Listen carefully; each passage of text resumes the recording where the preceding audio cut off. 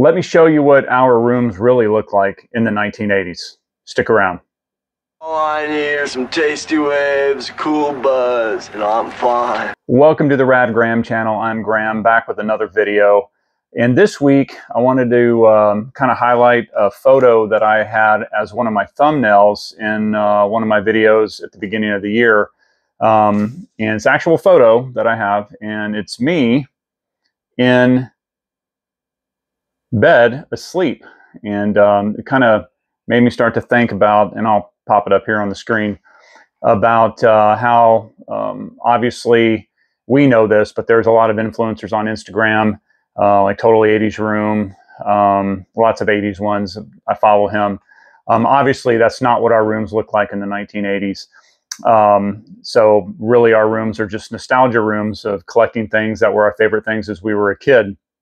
But I do know that there's also this new trend, which I think is great, where a lot of the younger people are kind of experiencing the 80s and really liking the 80s and really adopting the 80s, and starting to kind of live that way, decorate the rooms and stuff like that. But when I came across this photo, like I said, when I use it as a thumbnail for a past video, it got me thinking, man, our rooms really didn't look that good back in the day. They were, you know, just not as nice as obviously when you have a well-curated room. So I kind of wanted to go over, there's a few things that that stand out in this picture that kind of made me remember being in that room and growing up as a kid, in comparison to our collection rooms nowadays. And then of course into comparison of the ultimate 80s room from the 80s movie Ferris Bueller's Day Off, where as cool as that room is, Ferris's room is, it is highly unlikely that 99.99% of kids had a room like his. Now, on one side of the room, he had the posters, he had a lot of that stuff up on the wall that was stereotypical of our rooms. To each their own. We had posters, we'd rip out pages for magazines from either Teen Beat or rock and roll magazines and stuff like that. But I do understand that movies back then probably put marketing, they were marketing other brands and stuff in there. And so just real quickly, when you take a look at the items that were in Ferris Bueller's room, it's, again, highly unlikely unless you're really, really rich. So, and I'll pop these across the screen before we get into to my video, to my room. And so, first of all, he had the what I believe is an Amiga computer, which is a Commodore Amiga computer that was sitting back there by his window when he opens it up. And back in the day, I believe this 1986, that would have been around a $1,200 computer, which in today's dollars is roughly about $3,000. The TV that he had in his entertainment center was a Sony Trinitron. Depending on the model of the Trinitron in the day, those were from $300 to $600, which would be $700 to $1,400 today. The Carver DTL 100 CD player was around $650 back in the 80s. And the Carver 2000 receiver, which was their higher end because they had a Carver 1000 receiver, the Carver 2000 receiver was $1,500 to $2,000 back in the 80s. He, of course, had a Fender Bassman amp. He had an Audio Source EQ1. And, of course, the coup de grace, what he had in his room, is the iconic keyboard that he had in there making the throw-up sounds with the disc. That's an EMU Emulator 2 keyboard. And in the 80s, that was almost $8,000 to $10,000. So if you kind of add all that up, do a rough estimate, they were probably, it was about $10,000 to $11,000 spent in 1986. In today's dollars, that's about $30,000 in 2024 at the time of filming this. So a little unrealistic unless they were extremely rich. I can't imagine the majority of us back in the day having that. First of all, computers, we had one for the family. And so if you did have a computer, if you were lucky enough to have a computer, it definitely wasn't in your room. It was in a den, or in our area, it was in a little area. As soon as you walked through the front door, there was a little desk that fit perfectly right there, more of a study. And that's where we had our Commodore 64. And then we normally had one TV in the house, and that was in the living room. some of us did have smaller ones. I had one later on, but yeah, it's very highly unlikely. And then there also Ferris had a camcorder that was in the room too. I wasn't able to really figure out what model that was, but he also had that. So going back to the picture that'll pop up here. First of all, let's just address the elephant in the room, and that's my teddy bear. That's George. And I was probably 10 years old in this picture, maybe 11 at the oldest. So I understand maybe if I was 11, it's probably a little too old to be sleeping with the teddy bear, but I was nonetheless. And I'll pop up a picture because I still do have that teddy bear. He guards my rad cave sitting on top of my Highlander sword. And I don't know how, again, with a lot of the stuff, how I still have it. Just never got rid of him. I actually got him missing the nose. It was used from my cousin, and she let me pick from some stuffed animals that she had. And I ended up taking that one, which, you know, back in 82 or 83 when I got him, he was already missing his nose and was already kind of beat up. I guess that's why maybe I liked it.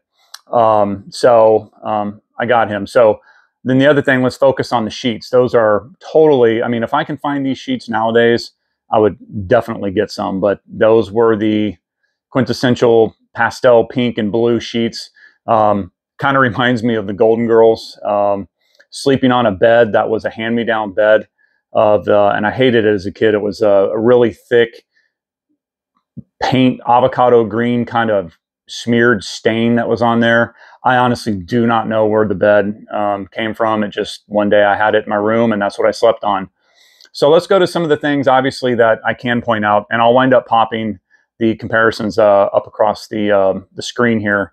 Obviously, as I addressed in my last video, I have the Ninja poster there. You can see that there, which if you watched the last video, I was able to find that exact poster from somebody in England in perfect condition, got it framed, and it's in my room now. Second thing, go back to the corner of the room. It's kind of hard to see, but it is I believe it's a Sony boombox where the speakers were removable, and those are sitting on top of that. So it was just a dual cassette player that we were able to listen to our music on.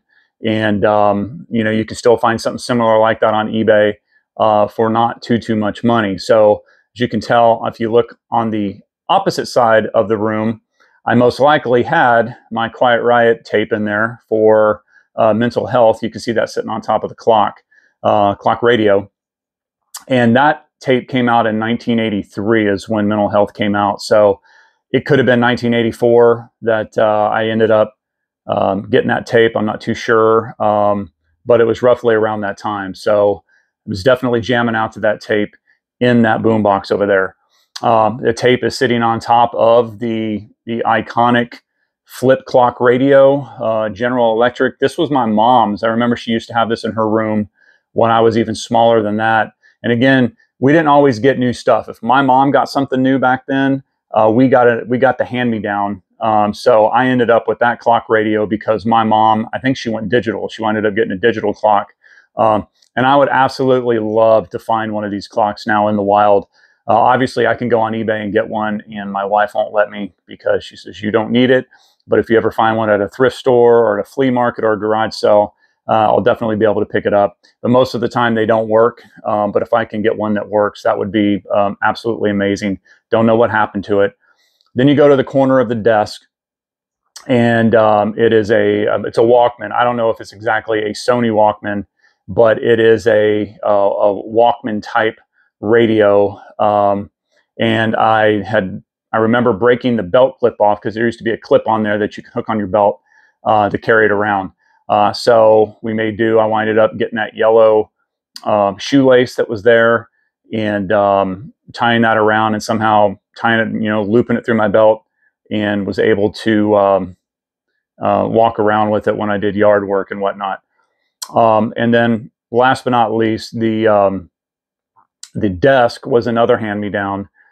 So nothing new and nothing fancy in that room.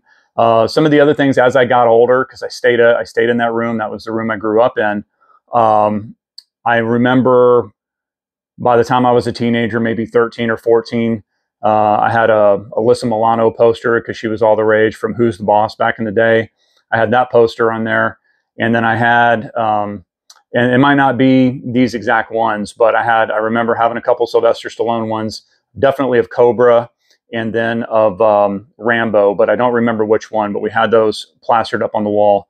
So that is the one thing when you go through a lot of these rooms that you see pictures of online from the 80s, we definitely, depending on like music posters for sure, actors, or that you know, girls at the time that, you know, like the Heather Thomas, or which was more in the 80s for me versus Farrah Fawcett for some guys in the 70s, although Farrah was still pretty popular in the 80s. Heather Thomas and other people were kind of in the spotlight at that point in time because of the Fall Guy. And, you know, so we would do that. We'd get Teen Beat magazine, we'd rip out the page, staple it to the wall, or tape it to the wall. And that's what we plastered all over our wall. So I would say on one side of Ferris's room where he's got the posters, he's got all that, that was pretty typical because, you know, parents weren't going to spend a ton of money. As you can see in this one, my mom, everything in my room was pretty much a hand-me-down. The desk, the bed, the clock, radio, the boom box I might have gotten new. I really don't remember. And everything else was pretty much used, and I loved it. We made it our own. We made do with it. But anyway, drop a comment.